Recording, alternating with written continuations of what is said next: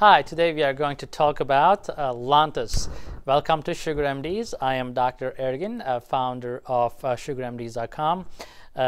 We are a virtual diabetes company. It's remote diabetes monitoring, telemedicine, 24/7 care, concierge care, you name it. Basically, we help you from the comfort of your home, and we definitely are a great resource. Regardless of you being our patient or not, you will have to be our patient, of course, for us to give you specific advice. But for these type of videos, we try to help everyone who are on medications for diabetes or who have questions about diabetes, and I hope this video will be very helpful to you.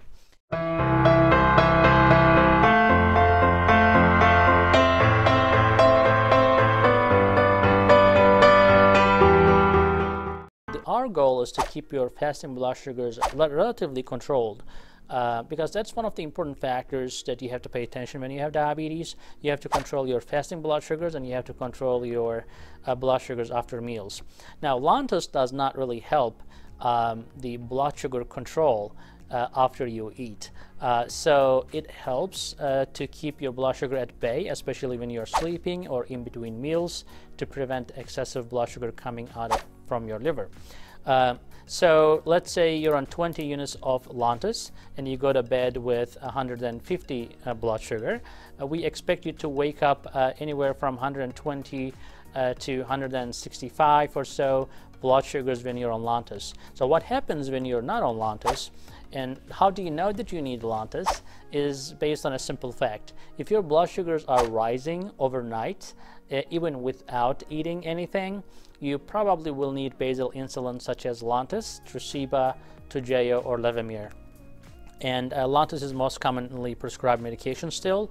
It's not the best. Definitely Tresiba and Toujeo work better. However, if your insurance covers Lantus, don't say no, because you will need it. Although there are better medications, the Lantus will still get the job done. Let's say you're going to bed with 150 and you're waking up with 200 blood sugar, and that is repetitive. That's generally like you wake up and you're like, what happened? You know, I went to bed with relatively fair blood sugars and my sugar is like super high in the morning. You would expect that your blood sugar would go down because you don't eat anything, right? But in diabetes, due to relative insulin deficiency and excessive insulin resistance, your body by mistake make a lot of sugar. So when you start taking Lantus, our goal is to keep your blood sugar at bedtime and the morning the same. Now, one misconception about Lantus or any other basal insulins is that people take so much insulin to try to bring their blood sugar in the morning fasting down to below 120 or 100. Now, why is that a mistake? So the problem is, you try to bring your blood sugar overnight from 300 down to 120. That is a risky behavior, because if your blood sugar is coming down like steep decline every night, what happens if you go to bed with a blood sugar of 150? If your blood sugar is coming from 300 down to 150 one day, the next day if you go to bed with 150, you might not even wake up because you are giving yourself too much insulin just to get the numbers right. But again, you have to get the numbers right in a right way, in a correct way. So if your blood sugar is 300 before you go to bed, you need to understand what is really causing the 300 blood sugar by the time you're in bed. So if you're starting your day with 120, 130, 140 numbers, but you end up with 200, 250, 300 numbers, that means that the diet that you're on during the day or the medications you're on during the day is not right. So we have to work on that. So with SugarMDs, we basically monitor you with your blood sugars, with your medications, and we identify the problem immediately and then fix it immediately. So we get you the right medications on the right time without waiting too long. Because early control of diabetes and timely control of your diabetes is the most important thing. Now you understand that the purpose of Lantus is to keep your blood sugar stable, because if you're not on a medication that keeps your blood sugar stable overnight, Lantus is one of the medications that will help you do that. It's not the only medication. There are a lot of other medications that are not insulin, such as Ozempic, Rybelsus, Trulicity, definitely can help you with these as well. But with the right choice of the medication on the right patient, you can get to your goal definitely a lot faster. Now, the side effects of Lantus, like any other insulin, it can cause low blood sugar. So if you are taking excessively, like I said, if you're not taking it right, if you're not titrated correctly to keep your blood sugar stable, you may develop low blood sugars.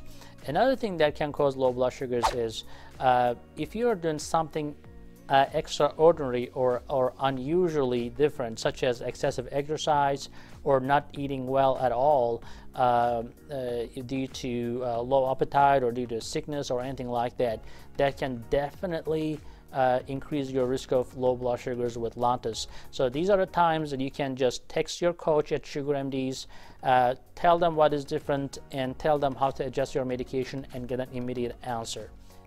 With that, I think we will move on to the next side effect, which is the weight gain and excessive swelling and water gain can happen with Lantus as well, especially if you are excessively or aggressively treated with any insulin agent. There are a lot of ways to avoid weight gain and excessive swelling due to Lantus, and there are a lot of things we have to consider before we put you on this medication. Finally, we are going to actually explain to you how to take Lantus correctly, and that's another important feature that you should be paying attention to. Again, I'm Dr. Ergin at SugarMDs.com, and we will move on to the practical aspect of the Lantus. All right, everyone, let's talk about the practical aspects of Lantus. So again, this is a pen. There is 100 units per 1 milliliter, and there are 3 milliliters of insulin here, which means that you have 300 units in the insulin pen. So you're going to take the cap off the pen, and you're going to remove this sealant, and you're going to put that on top of your pen, screw that on, and take the first cap, and then you will have another cap. Now, before you do that, if you didn't clean your skin, you can. If you're after a shower, it's okay. It doesn't have to be sterile. And the next thing is we're going to consider this as your abdomen or your thigh. As you can see in this model, you can inject on your thigh right here or in your abdomen, sparing your umbilicus area. And you can do it at the back of your buttocks and at the back of the arm. So having said that, you're going to consider it as your abdomen. And we are going to take the second cap off. And now we have to do priming. So priming means that you are taking the air out of the pen needle, since you are using a pen needle, a new one every time, each time. So you can do that 1 or 2 units.